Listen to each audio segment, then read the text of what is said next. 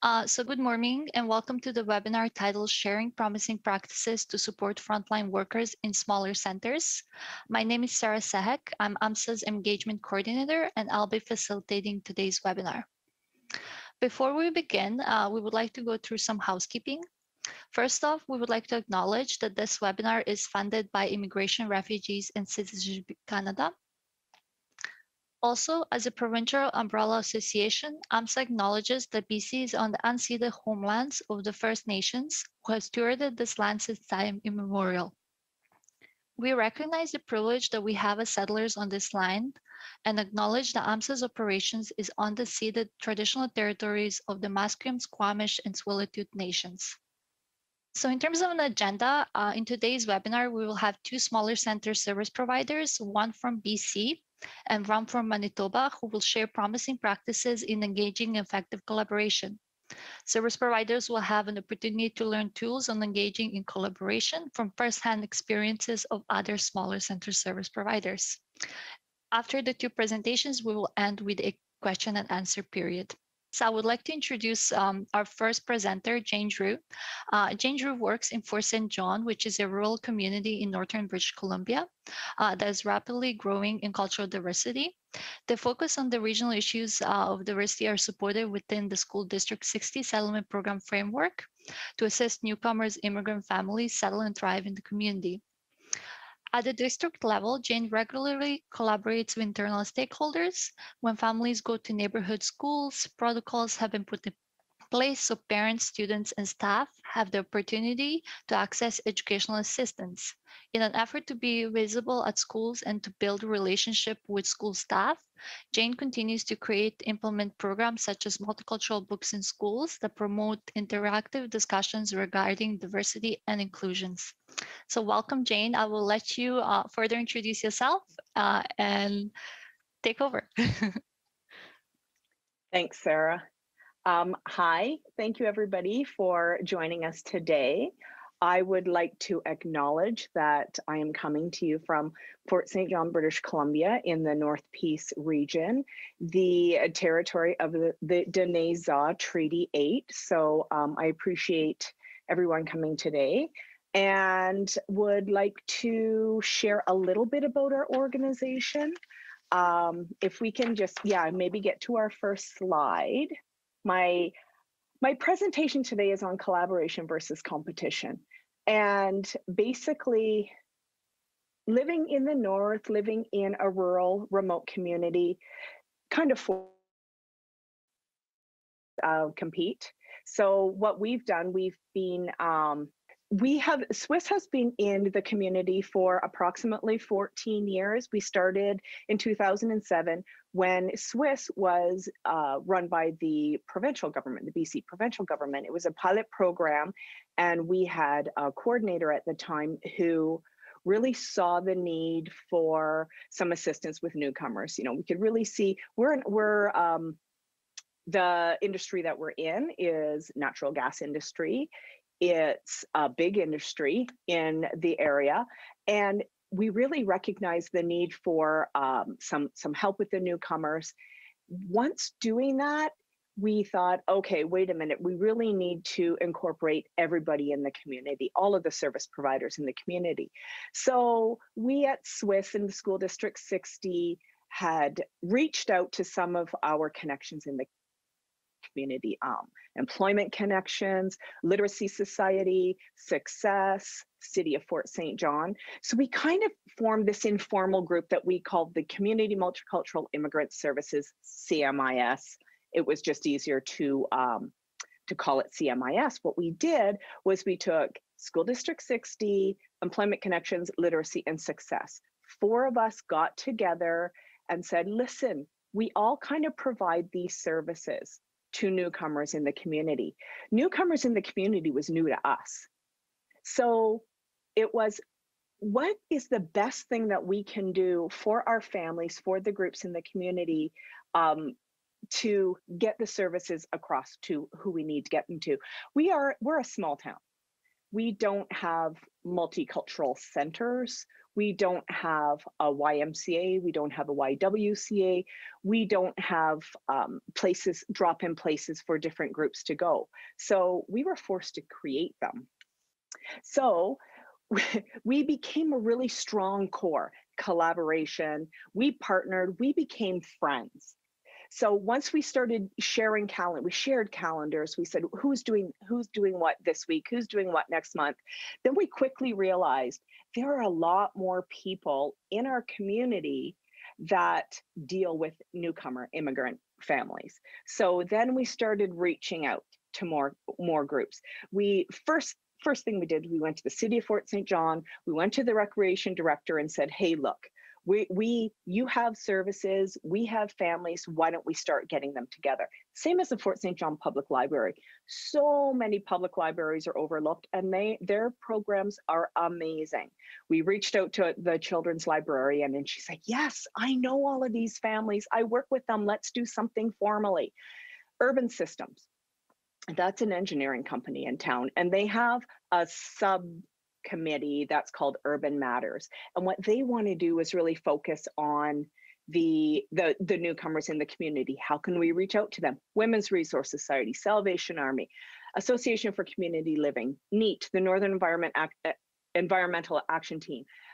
So many of these organizations do the same thing. So instead of competing for different funding, why don't we all just bring our little bit of funding and make one great big thing? So we started monthly meetings. It sounds a lot like a LIP. It is. This was before we had LIP. So it sounds a lot like LIP because it is LIP. So this is why I want to get into talking about collaboration versus competition and what the pros and cons are, right? So collaboration, it's got a lot more positive effects on productivity, individual, group, social, just a real sense of responsibility to the other group members, right? So when you're collaborating, then you have a bit of responsibility to everybody in the group, be that if it's in your own, if it's within School District 60, if it's within the community, if it's within a core group, you do share this sense of responsibility. It really does encourage people to give their best because you don't want to let the other team members down, right? So what you do, what we have done, and this is all based on past experience that we've had at School District 60 with Swiss, is we really encourage the entire team to put everyone's talents to the best use. So say, I have a clerical person that's wonderful with Excel spreadsheets. I'm not going to try to do that because I'm not really good at that, right? So if you can really identify people's strengths and put them to the best use, that's when collaboration starts to become really, really cool. So one of the really biggest pros to collaboration is the culture that it creates. So a huge advantage is the efforts of the workplace culture. It's kind of the way the work is divided. So like I was just talking about, I have a clerical person who's really good at Excel. I have a Swiss worker who is fantastic at relationship building. That's how we're going to divide up the work. So when more than one person in the organization is involved in a certain task or a large project, it helps for everyone to have a little bit of a small portion of the responsibilities. It just really makes sure that things get done versus overloading it all onto one person with too much, right? So that's one of the huge pros of a collaboration is the culture that it creates. Informal collaborations, that's what I was talking about at the beginning. We started an informal collaboration, which when I say informal, it's kind of versus the LIP, versus IRCC funding.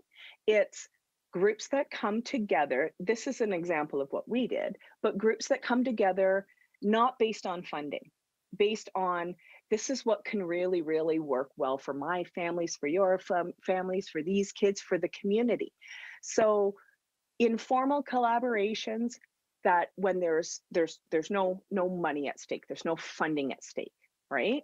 So you share the workshops, we share calendars. we'd send out monthly calendars. This is when this is on, this is when this is on.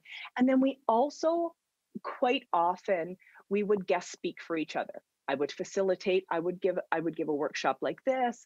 Employment Connections would come and they would give a workshop to our kids, our high school students, on employment and resume building. So we really would share our services, and all, again, informally. No funding is based on it. It's really, that's the way that informal collaborations are going to work, is if everyone kind of believes in it. And you have to have a hook, you have to have a buy-in, right? So in order for us to get the Literacy Society and Success and Employment Connections to buy into what we're offering, it's like, this is what I can offer you if you can offer me that, right? Again, in smaller communities, it's quite often out of necessity. So one of the big things that we've done in our community, and we've done it for several years with our informal collaboration, is we have done a community settlement fair. And by settlement fair, it's kind of like a one-stop shopping. So this past year, Swiss spearheaded it. Each year, a different person in the collaboration spearheads it. So this year, we spearheaded it. It was tricky. It was tricky with COVID. I have to say, getting a bunch of people together, and you have to have vaccine passports and all sorts of things. It took a lot of communicating. It took a lot of organizing. And we did this with the city of Fort St. John, was our biggest kind of partner in this. They gave us one of their buildings to use. And so we invited service providers around the community to come and just be part of this drop-in open house. We took the lead on it this year. And by doing that, we were able to put our funding towards it, and a little bit of somebody else's funding, a little bit of somebody else's funding. So we could cover insurance, we could cover the things that we needed to cover it for the costs. We had, I don't know, something like, let's just say $200. That couldn't have covered an event. But if 7 people put in $200, you can cover an event. The city of Fort St. John, we've been very fortunate that we've never had to get a hook or have a buy-in from them. They completely believe in the program. They value the program. They value all the newcomers that are here. So they've been absolutely wonderful. So we had all of the community service providers come, set up tables, do a drop-in, get information, kind of like a one-stop shopping. And so, and I think on the next slide here, we have some pictures of what that kind of looked like. So that's in a nutshell what it looked like. We had the library set up. We had the School District 60 set up, where employment, Work BC Employment Services, that's always huge for our clients. We see success there. The Literacy Society, the Fort St. John Public Library, the City of Fort St. John, they gave out bus passes, they gave out bus routes. There was a lot of information packed into this little drop-in. And again, this was all organized with an informal collaboration. When we each put in a little bit of money, we can do the best for our clients. And that's kind of what community's all about, right? So that's just one of the things that we've done in our community with these kind of collaborations. So another pro of collaboration is strength. So when you have the different people collaborating, then you get more creative and diverse input, right? So it's not only your strengths work-wise, but it's a lot of diverse input, things that you wouldn't even think about, things that you wouldn't even know. You can really tap into like a bigger group of strengths, like the combo of strengths, ideas, approaches to the projects, brainstorming, innovative results that really can raise the quality of the project, right? So even the smallest things in our settlement fair that we had was where are we going to have a sign-in table? Like, and so where we normally would have thought a sign-in table would be, somebody else that within our group said, well, what if we did it this way? That way the flow goes there. Some things that we don't even think of, right? Just right from the littlest details to the big things. Like, well, what if they trip over that cable? What about insurance? And the city pops up. Well, I've got that covered. Oh, well, we had to do what was it called? Like a kind of a site plan or a schematic.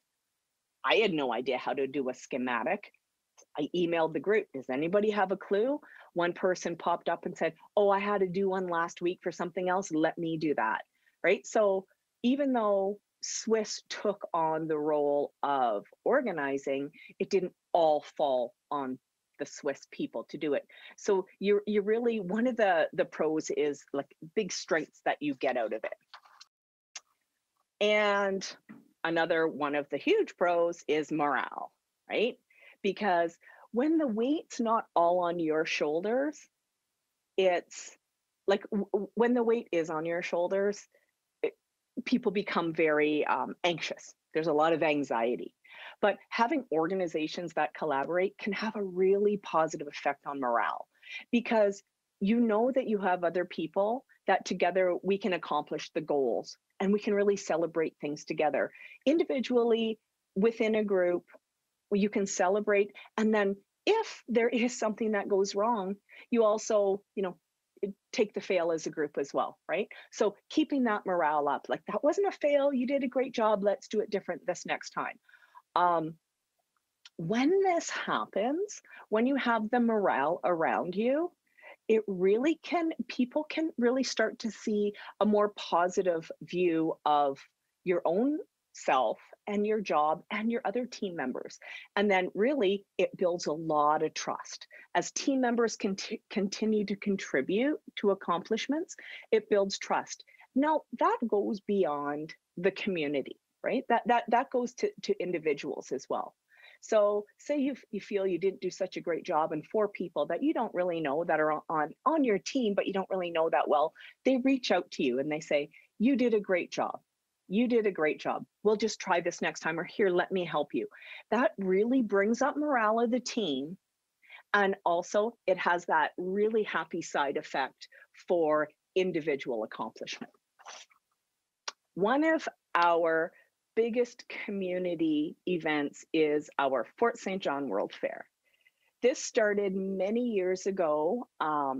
It actually started when we were working with the province, and it was the Swiss Youth Leadership Year-End Project. So all year we worked with leadership, with young leaders, did a lot of leadership training. They would volunteer at the library. They would volunteer in different things all throughout the year, and they would have their one big project at the end of the year. And what the kids would do, and we're talking maybe from grade 10 to grade 12 up kids, they would try to bring all of community members together. It includes the municipality, the mayor, the RCMP. The entire community was invited to an outdoor World Fair. It was all free because all of the different community providers and collaboration, they all put money in towards it. This is a very expensive thing. The kids would write grant applications to oil companies. Subway would, donate food. Burger King would donate food. What we would do in the community is get all of the different cultures together, and we would have the World Fair we'd have an Ethiopian booth, we'd have an India booth, we would have a Japan booth, we'd have a China booth. And it was all our kids and their families, really to just bring some awareness to the community about the real cultural diversity that we have right here at home. It was kind of a travel the world in your own backyard. And we all know that the root of, fear is the unknown. So often you would have community members, students, parents, anybody really, citizens, that they would see somebody dressed a little bit different than them, speaking a different language, eating a different food. they're a little bit hesitant to approach them. Why? Because of fear of the unknown. So if we bring more cultural awareness to the community, all of a sudden that unknown is a little more known. So when you start to create awareness, then you can start to decrease the level of fear. So that's what the whole premise of the World Fair is. And we would do it every June. Mind you, the last 2 Junes, we haven't done it because of COVID. We're really hoping to do it this year, but we're not sure. It's expected in the community now. And this is just a few little leadership kids that started it. Now it's become a massive community event. Anywhere from 600 to 900 people within 3 hours go through this event. It's all free. We collaborate with everyone. We collaborate with First Nations. We collaborate with the city. We collaborate with the schools, the oil companies. Any person you can think of in this community has been approached, and we have yet to have people say no. It's really, really a huge collaboration. The biggest one you can get in a small town. Next slide. We got a few pictures of it, I think. So slide number 1, absolutely, it makes me laugh every time I see it. So what we do is we cook the day before we open up the high school, and we bring everybody in to do the cooking. And this little fella here, his mom always makes him stir the onions. And it makes me laugh every time I see this picture. I have it up on my wall because he was just bawling, not because he was sad, but because he had to stir all of the onions. And there's his mom in the background in the second slide. They think it's hilarious. They think it's the funnest thing.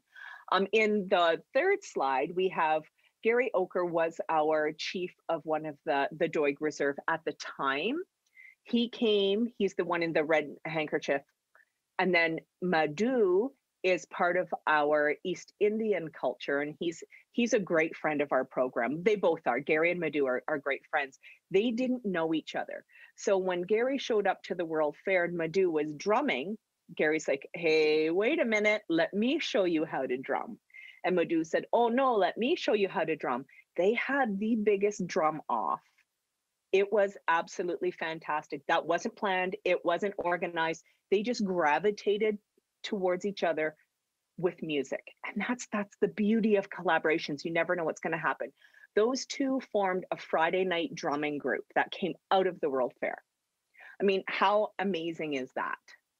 And then if you can see down that we have our Bhangra dancers, they're always so happy to come. We have the mayor standing with a lot of our dancers, and then the RCMP and our World Fair Panda. Everybody came. It's just, this is a prime example that it doesn't take a lot of funding to have a really, really great event because of collaboration. We couldn't have done it. We could not have done it without collaboration. We didn't do it before, and we couldn't do it again without collaboration. So that's one of our great big things. So there we go. I think I have a couple more collaboration pros. I have one more collaboration pro on the next slide. One of the biggest pros of collaboration is trust, right? So the benefits is encouragement is given, encouragement is received, sensitivity is promoted, right? Often, if one or two people are sensitive in the group, it's like, oh, just leave them. They're sensitive. But in a collaboration, that's promoted, right? We focus on others. We have different responsibilities towards each other, interpersonal responsibilities. Perspective taking is promoted, right? Going back to the settlement fair, when I said, oh, we're going to put the door here. Well, from my perspective, it would work better here. Absolutely. Who's got something to offer, right? Communication, collective decision making, and it all comes from a place of trust. And that's really, trust is one of the biggest goals of society. In contrast, trust is almost absent when you have collaboration. So that's one of the biggest collaboration pros that I really want to instill in people, that when you do collaboration, it promotes trust. And again, we have that happy side effect of within ourselves. We can learn to trust, it's not all on me. I have to do everything myself. I have to do everything myself. When you have other people that you can trust. So that's the last biggest collaboration pro that I have.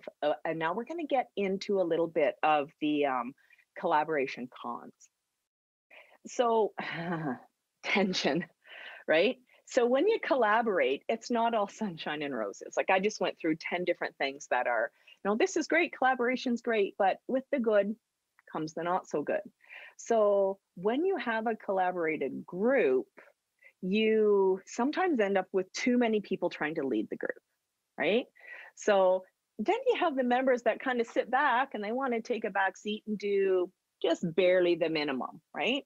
So then that mindset seeps over a little bit to other areas of the work environment, causing a lot of tension. It can start out as a little bit of tension, a lot of tension among the rest of the staff, including those that might not even be involved in the collaborative effort, right? So maybe I'm collaborating with the library and one of the library staff's like, no, I'm just going to sit back and let you do all the work, right? So then, it's like, that doesn't feel so great, right? So that's going to cause a little bit of tension. Then I'm going to come back and I'm going to talk to my coworker and say, yeah, you know what's going on over there, right? So that's going to seep out into someplace else. So that's really, as much as collaboration is good, there are these little things that we really have to pay attention to. So when you get too many people trying to lead the project, not enough people that are willing to do the work, you can come up with some tension, right? Which will bring us to our next slide. Conflict. There's always conflict. Where there's pros, there's cons, and where there's collaboration, there's often conflict. So we talk about getting different people together to collaborate on a project or a group of projects or a set of things. There could be conflicts with the working styles of individuals in the group. And I think we've all come across people in our work environment that have different working styles, right?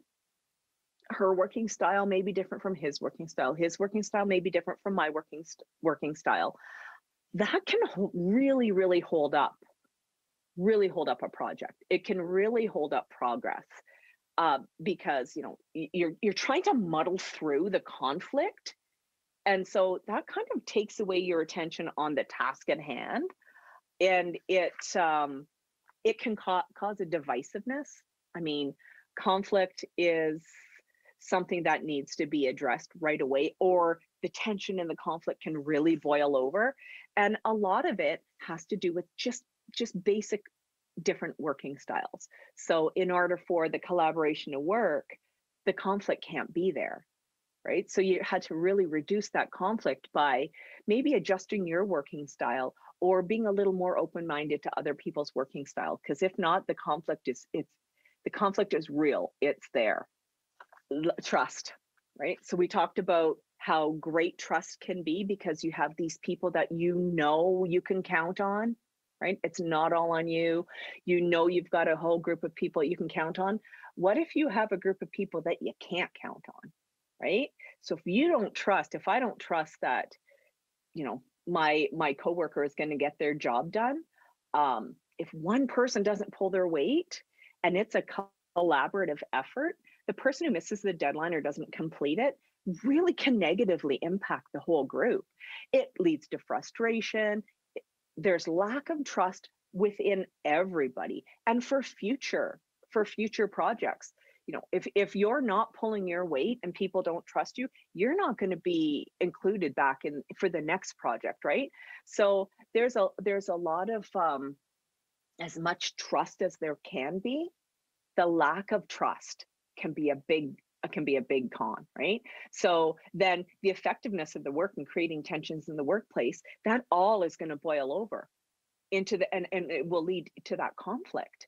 So I see here, while lack of trust is one of the disadvantages of collaboration, a careful team management leader can help prevent it. So when team leaders set very, very clear expectations for their groups, outline specific expectations for each group member, including deadlines.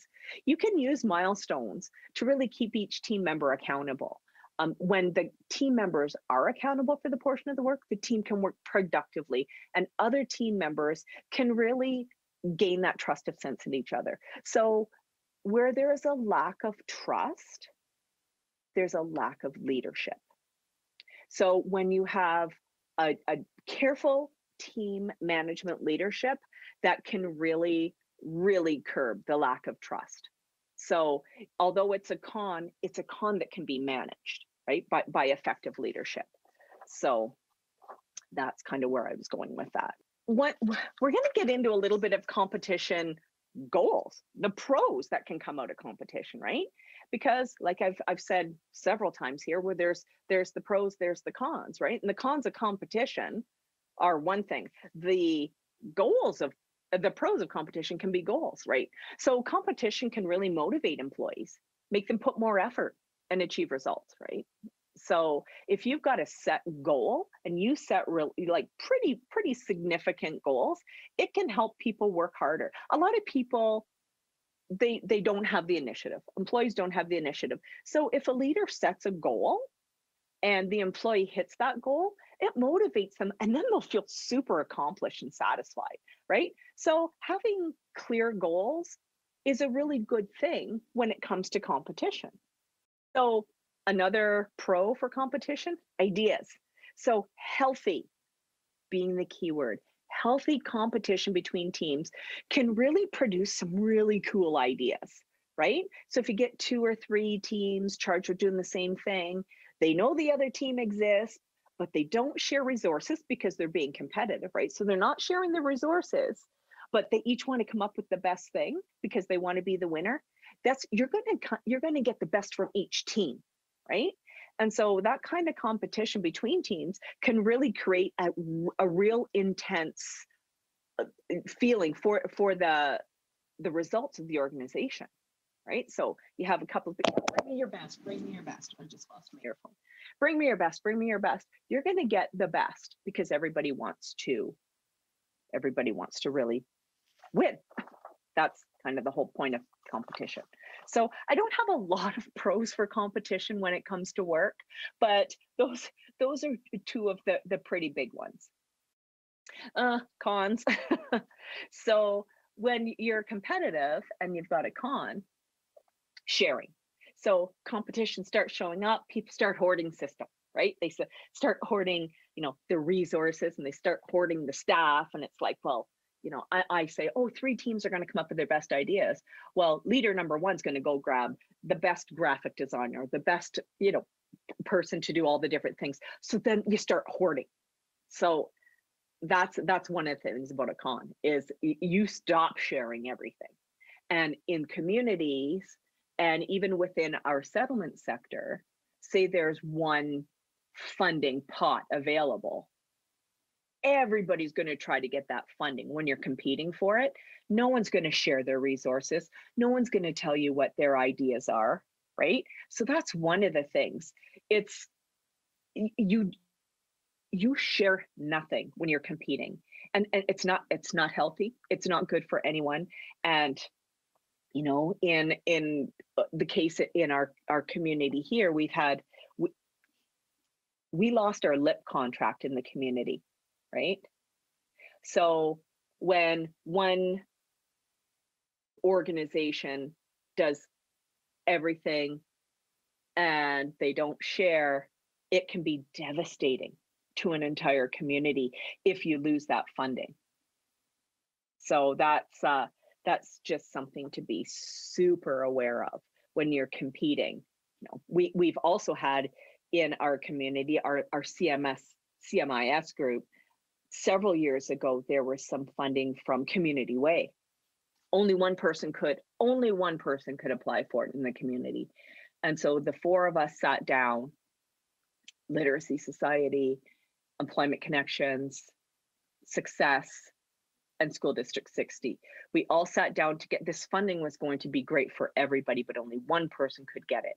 So we all sat down, we decided that success. No, we decided that Literacy Society would be the best person to write up the proposal.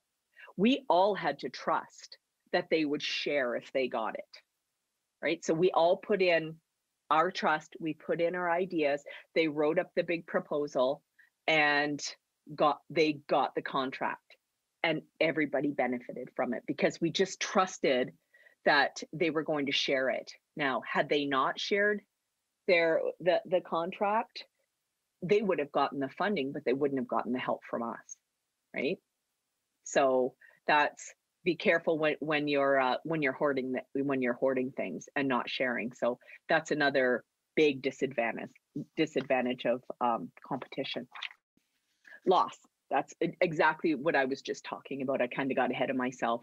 Competing for funding, projects, community organizations will underbid, and then they will underperform, and then nobody wins, right? Communities can lose entire funding opportunities if one organization underperforms. And communities have seen it happen over and over and over again because there's not that authenticity, right? So if it's not authentic, then it's not going to work. And if it doesn't work, it's a loss for the entire community. It's a loss for the organizations, but more importantly, it's a loss for the families that we service. So sometimes if you have an organization that's a business and they're in it for the business and they can underbid everybody, it's not helpful for anyone. It's a pretty big one. It's a pretty big one because it can be devastating. We live in a small community. We don't get a lot of funding. So when we do lose funding, it's big. Bigger communities, the bigger the community, the bigger the loss. Collaborative competition. Yay. So if you get a competitive team that knows to work collaboratively, you'll get the best results. You have that leader, right? That one smart leader who can find ways to promote healthy competition within the team that can ensure the ideas are shared. So everything, the pros and cons that we just talked about, if you can kind of blend them together and ensure that it's shared, achievements are celebrated, losses are, you lose together, you win together, you lose together. Collaboration and competition have to coexist. Without one, the other is never sustainable, right? So collaborative competition is, you have to have them both. You can't have one without the other. So that's a smart leader. It just keeps going back to a smart leader, a healthy leader that can promote this within a team, within a community, is a collaborative competition. Remember that term. So in conclusion, I think everybody can kind of see where I'm going with this. And again, this is all just in my personal experience, in my work experience, in my life experience. Collaborative competition is the way to go because really, really great teams are made up of people who compete well. So you compete well, you have that competitive spirit in you, but you also respect other people and you contribute equally. I mean, I have to give my Swiss team here at School District 60 in the city of Fort St. John, our Swiss team is fantastic. We all have strengths, we all have weaknesses, but we really respect each other's points of views, and we all contribute equally. We have, in any system, there's a hierarchy, there's a supervisor and a director and a worker and a this and a that and that. We don't think of it like that here. Everybody contributes equally based on their strengths, right? So understanding that to be good has to become a habit. It doesn't happen overnight. You can't just pick so and so. That's a great start, but you really have to practice it until it becomes second nature. I don't even, to be honest with you, the people on my team, I can't even tell you, I can't pick out one person who does one thing better than the other, because it's all just second nature. And it just, when it works, it works. It runs like a really well-oiled machine. But I mean, we're talking 14, 15 years in the making. It's not going to take that long for people. But with us, it's just been over and over and over. We just practice it. It's habit. It's second nature. It comes from everybody having a distinctive yet complementary role, right? So the best teams are the ones that have individual drive and understanding the importance and the power of the team. You can really, really, really benefit through cooperation and collaboration, right? You can super lose out through competition and distrust. So that is the end of my presentation. I really don't think that I don't think there's too much that I said that we don't already know. It's just really reinforcing what we already know and making it become habits. And when you see some of those cons starting to seep in, when you see that kind of come in, then, you know, just stop, step back, take a beat, figure out where the chink in the armor is, and try to straighten that out. So great leaders, great team members can really, really benefit a team. So thank you for listening. Thank you so much, Jane. I just want to read a comment to you in the chat. I'm not sure if you were able to follow, but when you were showing the pictures of the fair, Alicia commented that this looks like so much fun. So thank you. Thank you for sharing. If you have Thank you. If you have questions for Jane, you can let us know in the chat or the Q&A, and we will take them after we have our second presenter present. So now I would like to introduce our second presenter, Steve Reynolds. He's an executive director at Regional Connections Immigrant Services, where he has worked in the settlement sector since 2007. He also serves on the board of Manitoba Association of Newcomer Serving Organization, MANSO, and is co-chair on the Pembina Valley Local Immigrant Partnership Regional Partnership Council. At Regional Connections, Steve supports a work of 85 dedicated staff working out of 4 offices located in rural Manitoba, Wrinkle, Morden, Altona, Dauphin, with internal and remote services extending to the communities of Morin, Carmen, and Churchill. Together, the Regional Connection has helped welcome thousands of newcomers to rural Manitoba by providing settlement, employment, language, and community connection services with a unique focus on developing community and stakeholder partnership. So welcome, Steve. I will let you take over and introduce yourself. Great. Thank you very much, Sarah. I'm really happy to be with all of you today. As Sarah mentioned, I'm Steve Reynolds. I'm the Executive Director here at Regional Connections Immigrant Services in rural Manitoba. And thanks to Sarah and the AMSA team for the opportunity to be with you today. It's an excellent and important topic, collaboration in the small center settlement context. And so really looking forward to the discussion later, and really appreciated the comments and what we learned so far. I've been here, as Sarah mentioned, at Regional Connections since 2007, when I started as an instructor in our English at Work program, partnering with local employers to deliver on-site English classes for newcomers in the workplace. I've held a few different roles here at the organization and have been executive director for the last 3.5 years. And for my presentation today, I'd like to share a bit about our organization, a bit about our organization's story and the communities we work in, and some of the immigration dynamics that we see that affect how we work and collaborate together. All of those are different pieces of collaboration, both at the organizational and community and like service delivery levels. So we'll look at those things through that lens. And I just wanted to acknowledge as well that where I'm located today is on Treaty 1 territory, which is the ancestral lands of the Anishinaabe, Cree, Oji-Cree, Dakota, and Dene people, and the homeland of the Métis Nation. So at Regional Connections, we are a small center settlement service provider in rural Manitoba.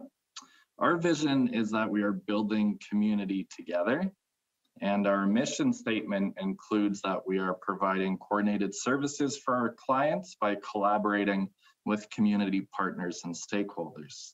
So collaboration and working together is right at the heart of our DNA and what we try to do and who we try to be every day.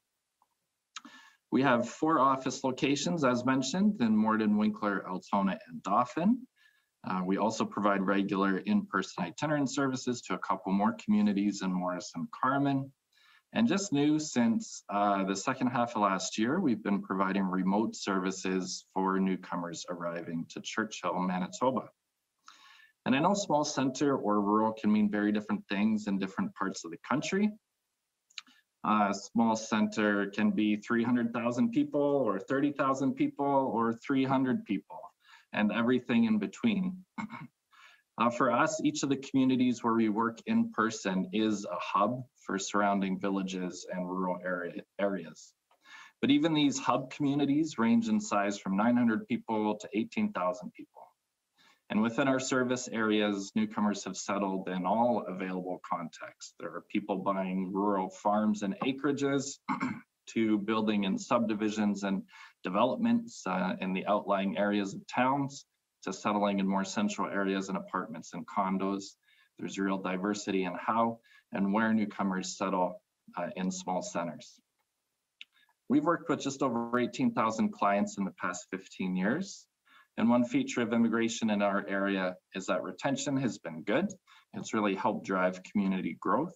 Some communities like Winkler have doubled in size in the past 20 years, with much of that growth coming through immigration. We've now worked with clients from over 130 countries, speaking more than 35 first languages, who call these communities home.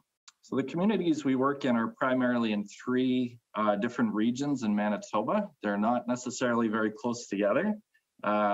Morden, Winkler, and Altona are in the Pembina Valley region, which is about 100 kilometers south, a little southwest of Winnipeg, right at the US border. Dauphin is northwest of Winnipeg, about 300 kilometers. And Churchill, as you probably know, is north on Hudson Bay. It's about 1,000 kilometers north of Winnipeg. So there's a map illustrating where everything is, and some of our staff from our different locations there.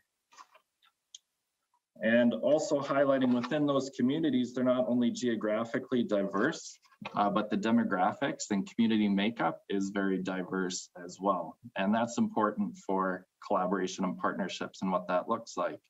For example, we work in and welcome newcomers to communities where less than 1% of the local population is Indigenous. And we also work in communities where over 20% of the population is Indigenous. We work in a community where 2% of the local economy is the manufacturing sector, and another one where over 25% is the manufacturing sector. So when we're talking about collaborating and partnering, I think it's extremely important to note that local newcomer demographics, community demographics, and community profiles can vary significantly from community to community. And one of the reasons we see collaboration is so important is that we know a cookie cutter approach to settlement services will not work well in these different communities. Our work needs to be informed by local needs and local opportunities, and those are different from town to town. I like to highlight how immigration trends contribute to those different needs and opportunities.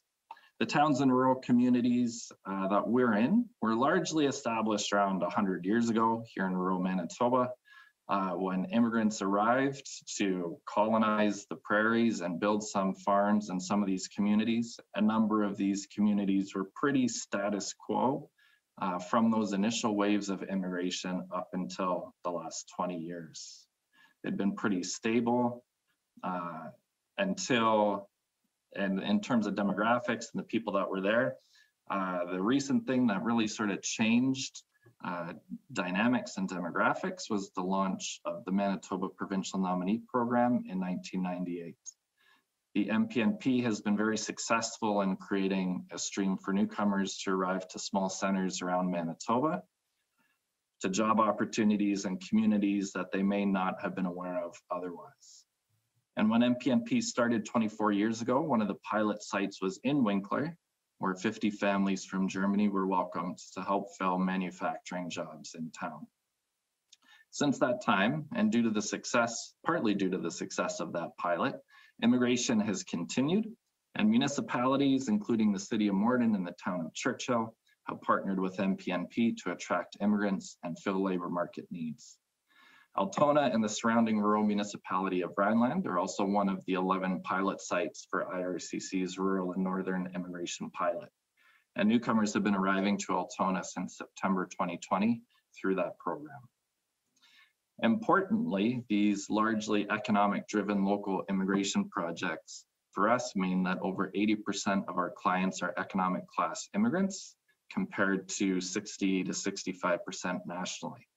That means partnering with employers and labor market stakeholders such as economic development offices and chambers of commerce has been especially important in our situation. We've developed a one-stop shop service model at Regional Connections, and that means that settlement, employment, language, and community connections and support services are all available within each office, with the fullest scope of services that we can put together available at each site. We really want to have a multi-site model and not necessarily hub and spoke as much as we're able to within our funding parameters. And we believe that collaboration starts at the funding proposal level. The proposal for the Rural and Northern Immigration Pilot in Altona was an excellent collaborative effort between multiple stakeholders, including Regional Connections, that I think contributed to the success of that proposal. And we always look for a diverse range of resources to make sure that we can cover as many of the service gaps as possible that we've identified for our clients and in our community, so that everyone is supported based on their needs and their goals, and not only based on funder eligibility criteria. And that collaboration story for us too goes back a few years and is right within our organizational development story. That timeline that you see there with all those details illustrates that idea of collaboration starting right from that foundation of who we are as an organization. Our services and programs were initially very fragmented. We had 3 different contribution agreements that covered settlement, language services, and literacy, and they were managed by 3 different people. They were housed in 3 different locations in the same town, and they were housed under 2 different contribution agreement holders, a Chamber of Commerce and a Regional Economic Development Corporation. And those contribution agreement holders were a vital initial incubator and a strong supporter of our services. While at the same time as immigration continued and increased, we could see the need to pull things together for our clients. Firstly, it did not make sense to have our services scattered around town in various locations in such small communities. As I mentioned, program managers worked in 3 different physical locations. Classes and services were in half a dozen different places, and high schools in the evening and church basements in the mornings. Clients would show up at one place and have to be redirected across town to a different one for the correct program. And we were aware that we were working with the same clients, but we were duplicating some of the administrative work and some of the service delivery work. And we were creating access barriers for our clients, especially in communities with no public transportation, where quite a few newcomers may not have a driver's license or multiple vehicles after they first arrive. They may have a hard time getting around town, especially when it's -40 in the winter. So as a first step, we knew we had to at least get our services together in one place. So we did that in Winkler. We put a sign on a new building, and the sign said Regional Connections. Internally, we still had separate programs operating under separate contribution agreement holders, but at least as a first step, at the physical level, in person, we were in the same spot and clients could come to one place for settlement, employment, language supports, excuse me. Once we were co-located, the administrative inefficiency also became pretty apparent. A new client could have a settlement intake with the settlement worker, starting with all the basic personal information, and then be referred to the language program across the hall, where the client would sit down and give all the same information all over again. We knew the best way to create a seamless service experience for clients was to have staff who could really maximize the collaborative potential of working together across those different programs. And that was going to mean bringing everything together organizationally and administratively. not just being in the same building together. So we incorporated Regional Connections as a nonprofit, and in 2016, we moved all those programs into Regional Connections Incorporated. It made a huge and tremendously positive difference to have everything housed together into a dedicated settlement organization that was focused on the needs of our clients. This has really allowed us to grow and develop. Since 2016, we've been able to add Swiss, Hippie, Tulip projects, additional employment supports, a fourth office, those remote services to Churchill, and itinerant services to Carmen and Morris. I really believe that the working together, the idea of collaboration within the settlement sector really needs to start with our org structures. We need to do whatever we can to support our clients and help them reach their goals to successfully settle and integrate in Canada. I won't go over everything on this slide, just listed there is sort of a bit of a sample for you to see, but working in multiple communities, there are a lot of different partnership opportunities. We have formal partnerships through memorandums of understanding that form, for example, the basis of the Swiss program, as well as plenty of working relationships with community level stakeholders and partners. These partnerships are critical for us and are really at the heart of collaboration. As I mentioned earlier, we don't want to set up a hub and spoke organizational culture. We do want to have our offices and services be as full in scope and as local as possible at every location. Local staff who live in the community who can provide the best settlement and integration supports to clients who are also living in that community. However, where we have smaller communities that don't have the critical mass for a full scope of services being a part of the larger Regional Connections family means there can be remote or itinerant supports so newcomers have everything they need, and so staff are part of a larger supportive team. As we focus on being a local presence while also tapping into the benefits of a well-resourced larger organization. We spend a lot of time reaching out, meeting with, and inviting for inclusion local partners at all levels, from community volunteers to employers to other nonprofit programs and services to the municipalities and executive stakeholders. It really takes a whole community to welcome newcomers, and the ability to connect with all those stakeholders is a huge advantage of the small center context. A mayor, a CEO, a superintendent is just a phone call away, and we can and should be working together for the best outcomes for newcomers. And I also need to mention, as well as those local partnerships, the sector partnerships are critical for us in Manitoba. Our umbrella organization is MANSO, and we work closely together across the sector, and in particular also as Manitoba Small Centers, we connect regularly and have partnered on various programs and projects, network, and communicate. I'd like to highlight just a little more specifically a couple examples of some of our collaborative programs or efforts that have worked out well. One is our English at Work program. It's an IRCC funded workplace language training program that provides on-site English classes right in the workplace. We set up a formal agreement with local employers who provide the training room and the classroom resources. They cover 50% of the instructor's wages. We provide the instructor and the curriculum, cover the other 50% of the instructor costs. In most cases, the learners arrive towards the end of their shift. Part of the class is on company time, part on personal time. For example, a 90-minute class, the learners will arrive with 45 minutes left in their shift, being paid for half their class time and contributing the other half of class time with their own personal time. The program is flexible and has been successful for about 30 years in the region here. We normally partner with anywhere from 3 to 4 up to 10 to 12 employers, depending on recent immigration trends and hiring. Everyone contributes in this collaboration between us and the employer and the classroom participants, and everyone benefits. I still remember one year when I was teaching an English at Work class, wrapping up 6 months of twice per week classes at a local cabinet factory.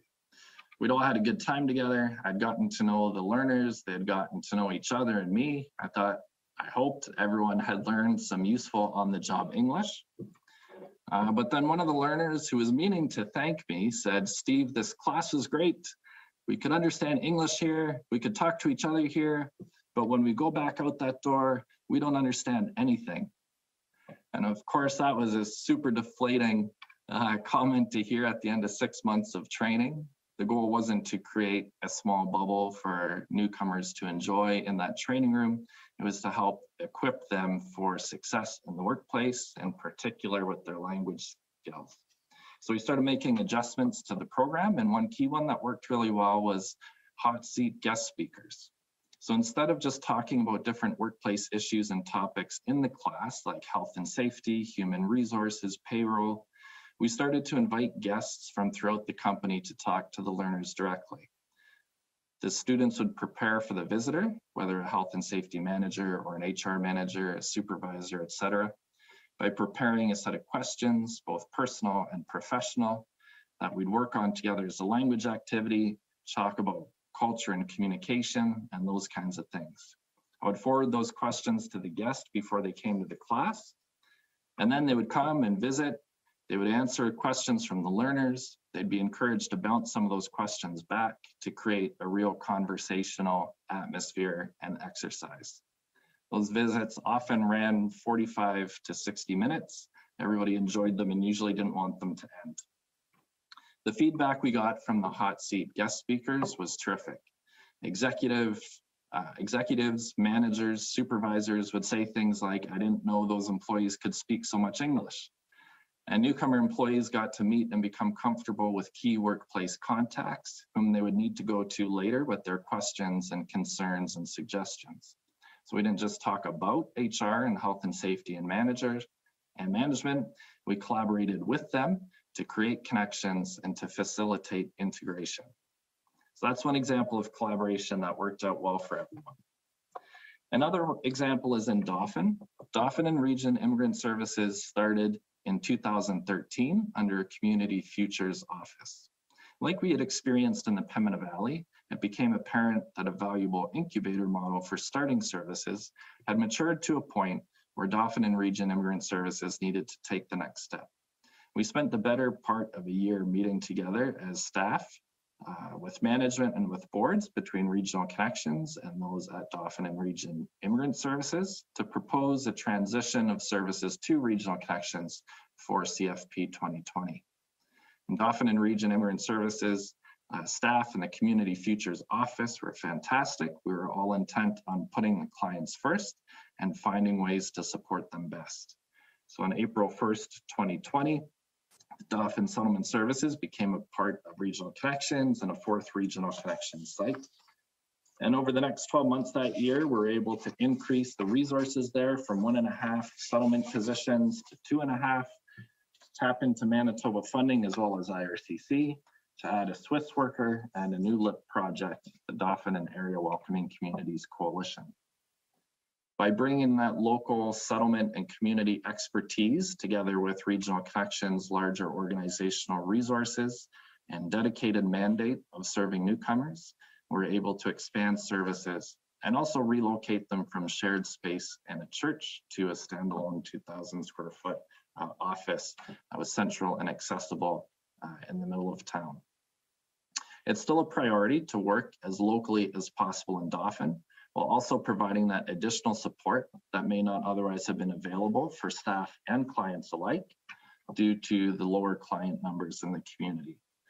This means local staff are working at the ground level and coordinating with community nonprofits, the City of Dauphin, the school division, the Regional Health Authority, etc., while we as an organization are also able to provide extra support, training, and expertise for staff and program development. We're able to support clients through remote and online services like online English classes and remote CLB assessments, as well as information and orientation webinars on core settlement topics. We're still finding the balance in Dauphin and making sure the services and partnerships are as local as possible, while also tapping into that additional support of being part of a larger organization. Another simple but successful collaborative effort has been our newcomer welcome evening with the City of Morden. While it's been postponed during COVID, these monthly events regularly attracted 100 to 200 recently arrived newcomers and longer-term community members. People would share food, meet new people, and learn about the community. A different guest speaker would present on a local program or resource each time, but the real emphasis was giving community members a facilitated opportunity to welcome newcomers, while providing recently arrived newcomers an opportunity to meet and get to know some of their new neighbors in the city of Morden. The city itself helped organize, run, and promote these events. They covered some of the costs. They partnered with us on all aspects with our Morden settlement team. There are simple but effective ways to build community together, and we look forward to picking them up again in the near future. And finally, a new collaboration project, as I mentioned earlier, is a remote service agreement with CCII, the Churchill Community Immigration Initiative. Churchill has started a new partnership with MPNP to attract newcomers to job opportunities in Churchill, a community of about 900 people in northern Manitoba. Churchill is also one of Manitoba's most northern communities and has no road access. But based on the success of our partnership in Dauphin and on this new COVID accelerated world where we can provide more remote and online supports than ever before, we were confident we could provide remote support for core settlement services while partnering with the community so they could provide on-the-ground welcome and integration supports, including community tours and connections to local resources like the school, the rec department, library, community spaces, and social connections.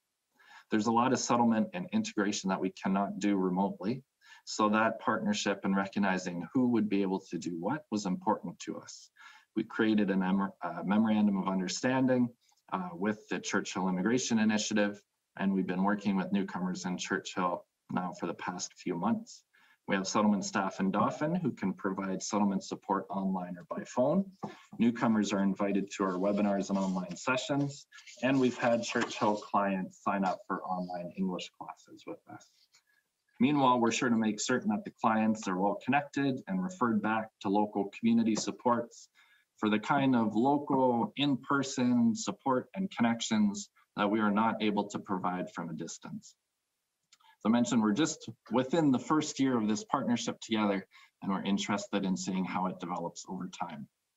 The Churchill Community Immigration Initiative and the people involved have been great to work with, and we're looking forward to working together in the future. So that's a lot of different information on a couple different levels. Hopefully that's some of that is helpful or of interest to you. Thanks again. I appreciate the invitation and look forward to some questions and discussion. Thank you. Thank you so much, Steve.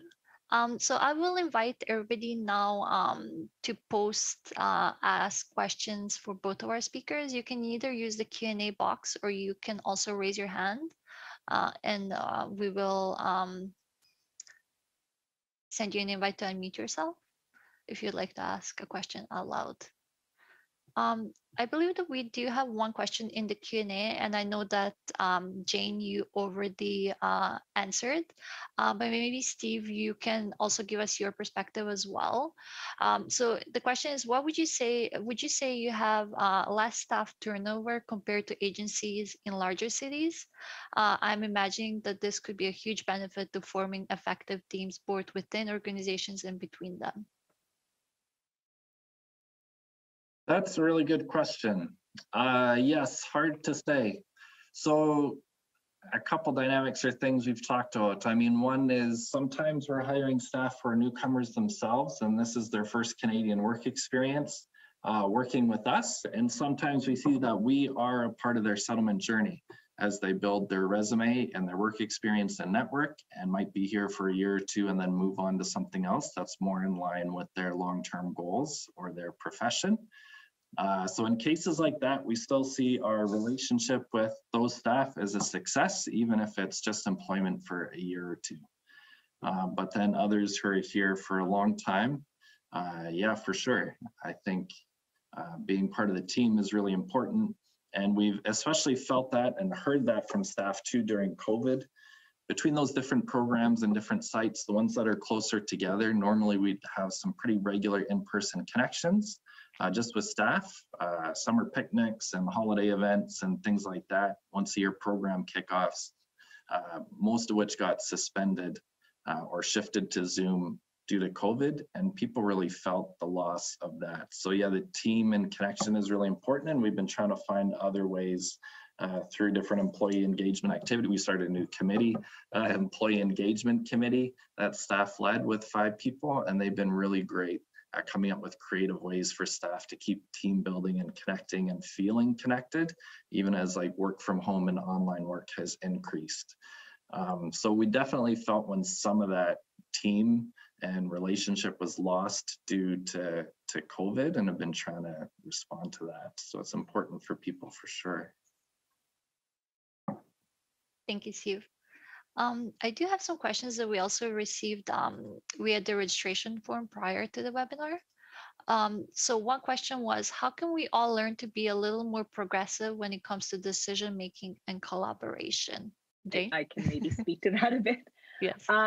I think, and I said this a few times, it comes down to the leadership, right? So if you have a leader who can identify the strengths and the, maybe the weaknesses of different players on the team, then to be progressive, the leader, you have to have a strong leader to be progressive, and really spearhead a leadership thing. So even if it's a collaboration, you still need to have a strong leadership within a collaboration. So I think that's a pretty key thing. Thank you, Jane. Steve, do you have anything to add? No, that's excellent. Yeah, I would agree. And just establishing a culture, even of getting out.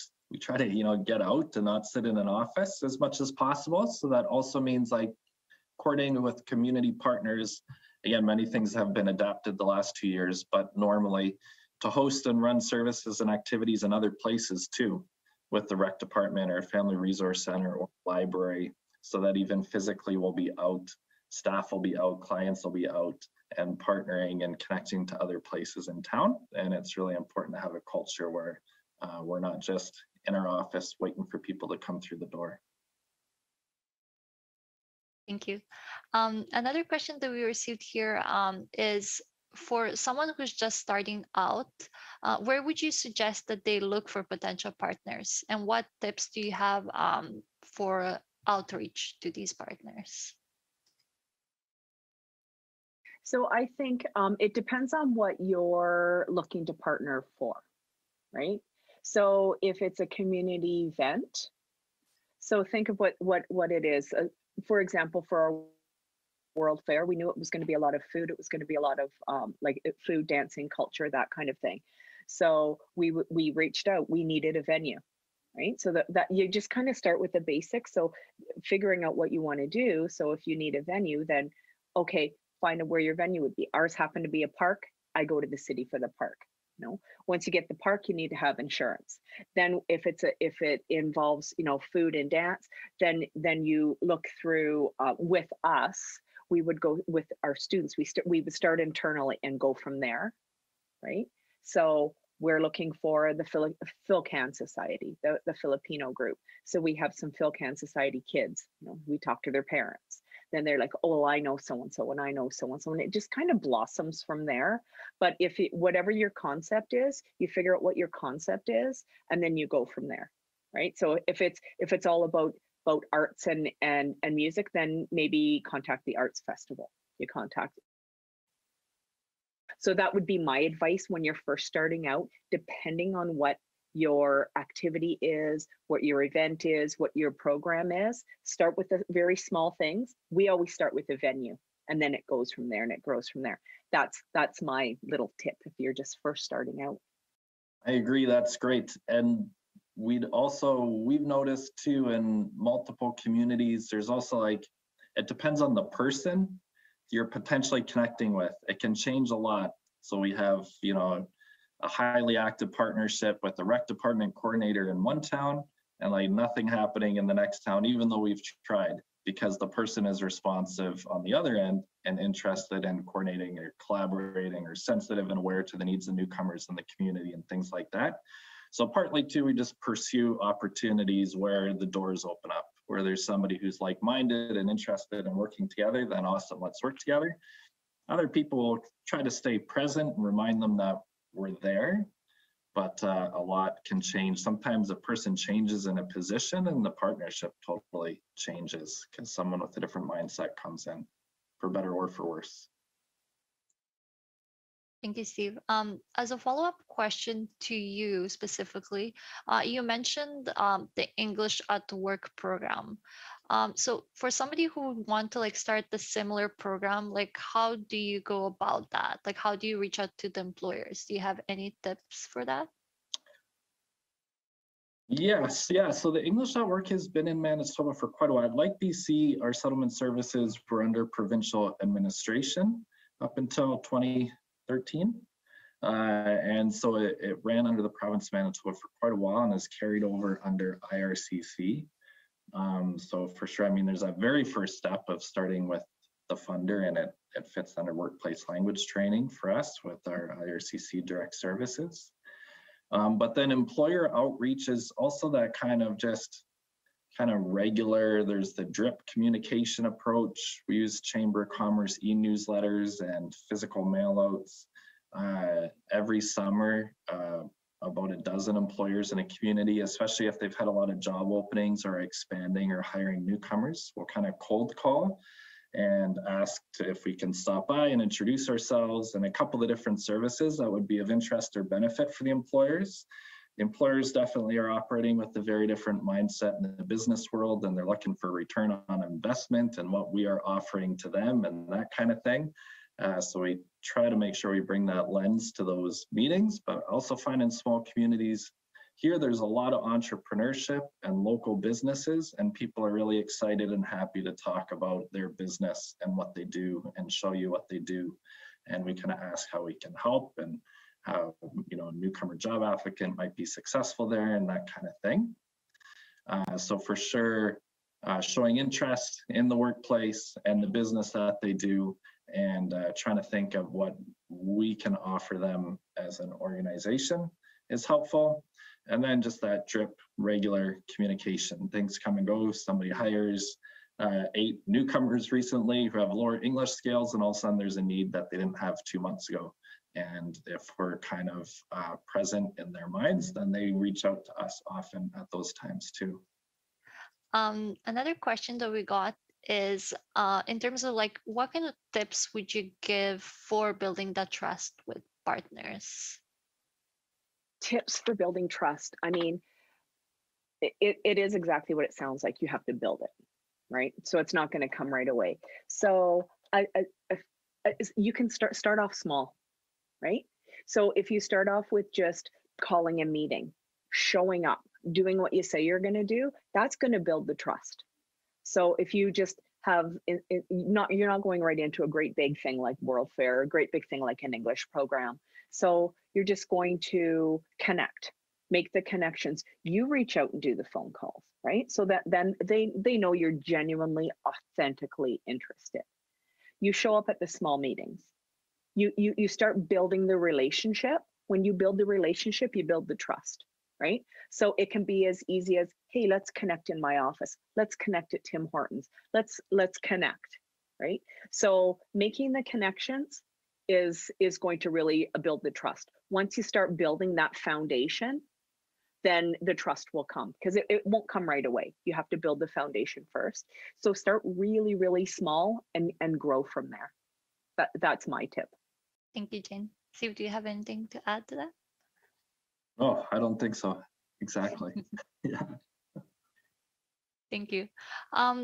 Another question that we have received is in terms of how do you define success after you engage in collaboration? And how have you promoted that success after successful collaboration? Steve, do you want to go first? Sure. Yeah, that's a great question. I mean, for sure, it's always based on client needs, right? So we're trying to respond to needs that have been identified and how can we help them best. And also just believing that one of the best ways to help them is by partnering and collaborating, because for people to be connected and integrated to the community, the more programs and resources, the more social connections, the more at home they feel all throughout the community, is better for our clients in the long term and for their long-term integration. I actually have on my wall here the IRCC settlement project or program logic model, which I find really helpful. That shows how all the different streams of direct service fit together and what the outcomes are and how some of the partnerships contribute to those longer term integration outcomes. So, I mean, in general, our longer term hope is that we sort of work ourselves out of a job as a settlement organization, that clients feel really welcomed here and hopefully and have great connections here and will be supported by staff. But eventually they know people in town and places in town and are comfortable around town and have all the resources and skills and everything they need to keep moving along towards their goals and to feel settled and at home, and don't need long-term to keep coming back here. Clients are all different, of course, but that's kind of the general goal with partnering, is that also we work ourselves out of a job eventually. I have to agree with Steve. It's really promoting, defining success is really, we're trying to promote independence, right? So once the clients feel that, so they're not as dependent on you for services, I can do this myself. With us, it's the kids, right? So when they no longer need as much support or any support, that's kind of how we define success when it comes to our kids, when it comes to our clients. Also with collaborations, knowing that a collaboration is successful is, for us, it's when people want more, right? So when you have an event or you have a class or you have an activity and people are asking you, when are you doing that again? When can I get more? That's for us a sign of a successful collaboration, is repeat collaborations and when people want more. Thank you both. Another question that we received is, so we've heard some of the challenges of smaller center service providers is when it comes to finding time to collaborate, as many hold multiple positions within the organization and have very limited time to engage in collaboration. What suggestions do you have for service providers in smaller centers who might find difficult to find time to collaborate? I think, Steve, you might be a little more qualified to talk about this, because with Swiss, we just kind of have our one program. We don't have a whole bunch of, we do some collaborating with other programs, but because we're all in the same building and that you have a lot of different programs, that I could see that it would be a challenge. Yeah, it has been a challenge, and it's changed or evolved over time too, as you know, the communities have evolved and our organization has as well. So one of the ways that worked well, that we sorted it out early on in some of those locations, like in Altona and Morden, started with one staff person working out of a in-kind contribution office from the town or the city kind of thing. But as soon as possible, we did do like a division of duties, basically, where one person did office settlement support and another half-time position or next position did, we call it integration work. So then that other person was out in the community more and doing more of the relationship building and partnering and community connecting. And we found that work to make sure there is settlement service available in office all the time. So if clients ever showed up without an appointment or just came to the door, there would be somebody there who could help them. They weren't out running around and doing stuff at the library or the park or whatever.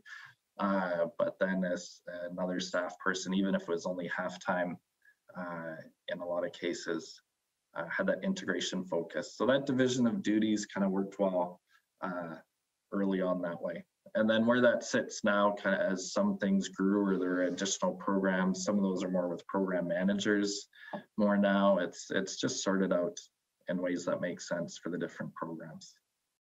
Thank you, Steve. Another question here that we received is in terms of how COVID-19 has impacted collaboration in your community? I believe, Jane, you already mentioned that a little bit in your presentation as well. Yeah, it's we've had everyone, the whole world's had to pivot. We've all had to pivot. To be honest, one of the good things that came out of this pandemic is everybody had to kind of slow their roll a little bit. So there wasn't the running around from place to place to place because you couldn't, right? So we all got familiar with Microsoft Teams. We all got familiar with Zoom. We didn't have that before. So we could do a lot more connecting, because it's like Steve was saying, it's really difficult to get 5 or 6 different people together. I've got this meeting to go to, I've got that meeting to go to.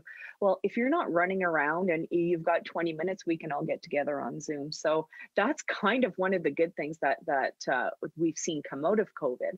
On the other hand, you get that Zoom burnout real fast. So it's been everyone's had to pivot. All of our Swiss and settlement services are based on trust and relationship building, and you do that through activities. You do that by showing up. When there's nothing to show up to, it's really difficult, right? We found a lot of our clients are like, we're super isolated. We were on the phone. We were needs assessments on the phone. We were delivering food. We were doing what we could when we could. But yes, it's been difficult when the whole premise of these settlement programs to settle people in the community, to provide, language services, to provide employment services, to provide any kind of services, you can't provide it because you can't meet face to face. So it was super difficult.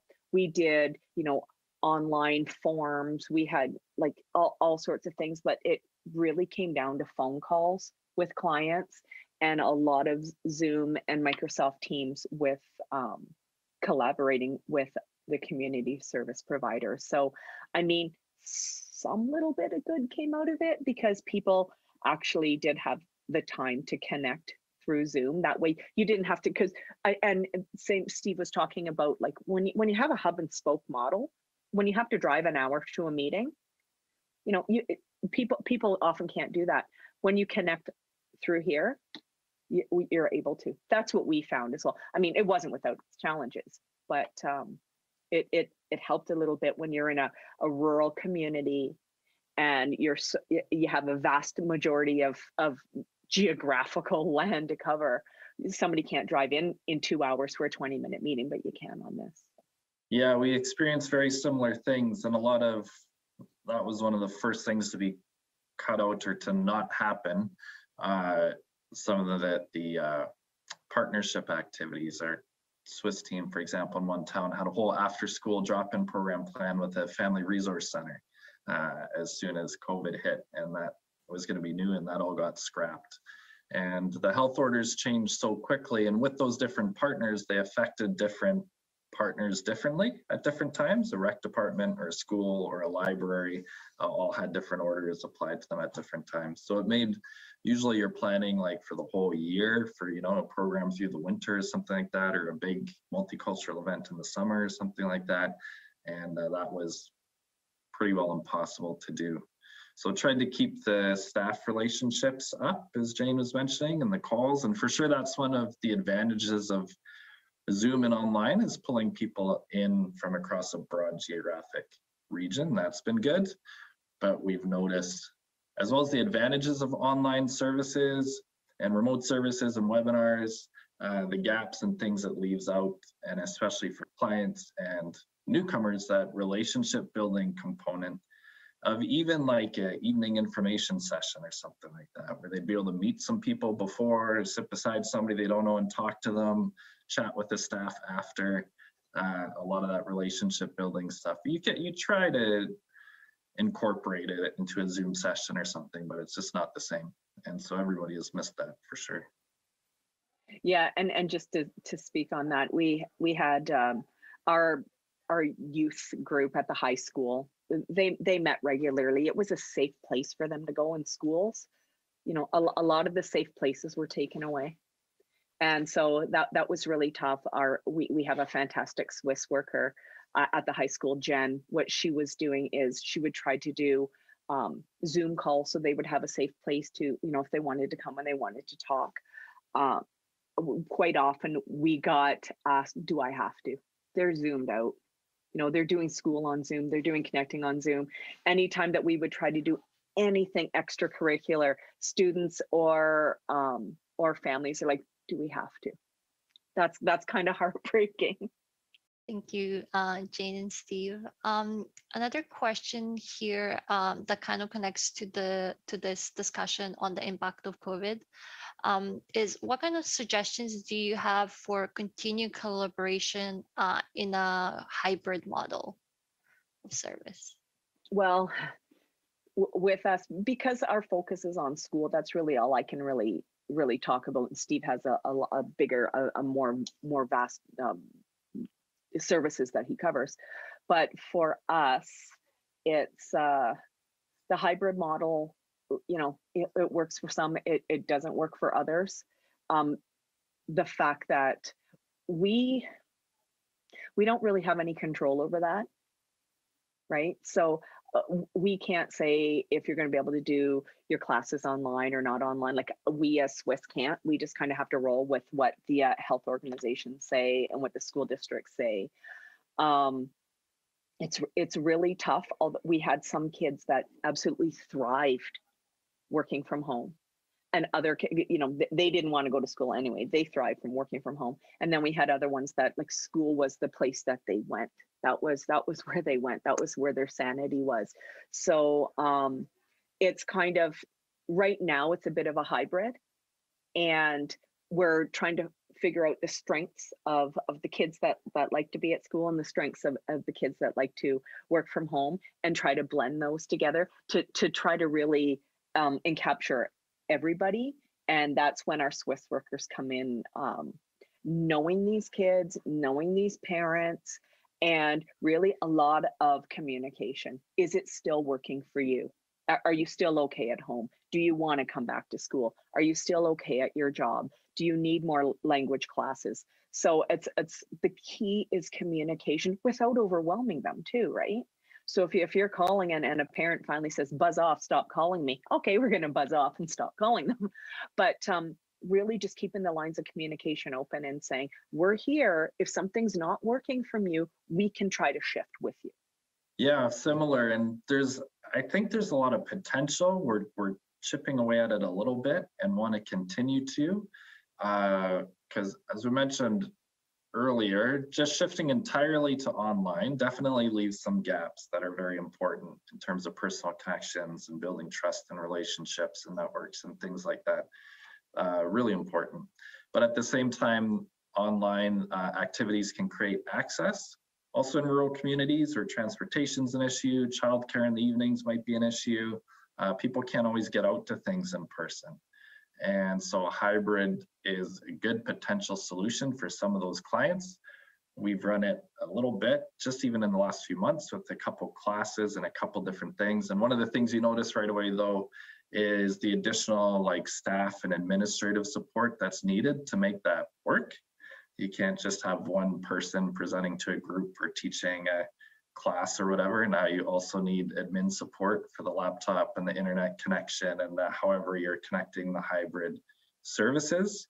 So there are extra resources and extra staffing needed, and we're still trying to catch up with that. We're still winging it all the time with all the IT and tech and administrative support. There's a lot more of it required for online and hybrid services. Thank you, Steve. And I can see Jane nodding and agreeing with what you're saying. I do have a couple more questions here. So this is more specific for you, Jane. You mentioned like the concept of collaborative competition. So do you have any tips or ideas for promoting healthy competition in collaborative competition? I think to start, like, collaborative competition is it's a good and healthy way to motivate people, right? Again, with the starting small and starting fun, right? So don't make it too serious, don't make the stakes too high, starting with fun, small little things, so you really can team build, right? So even just little icebreakers, little scavenger hunts. That the stakes aren't too big to start with. So scavenger hunts or word searches and stuff like that to promote the team building. So, you know, I've got 6 people on my team, so we're going to break up into pairs and who can find these words the fastest, right? So just small little things that the stakes aren't too high, right? So then you start building that, and then it becomes kind of a healthy habit. So promoting really healthy habits is important, and start small. Start really small.